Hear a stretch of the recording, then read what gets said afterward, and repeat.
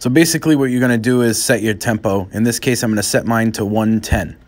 After you set the tempo, what you're going to want to do is go to the left top of your screen and click the stretch button. Make sure that's armed and ready to go. The next thing you want to do is zoom in and click and drag the sample until it lines up with that line right there at the end of the dark gray box. That way, you know you're locked into the grid.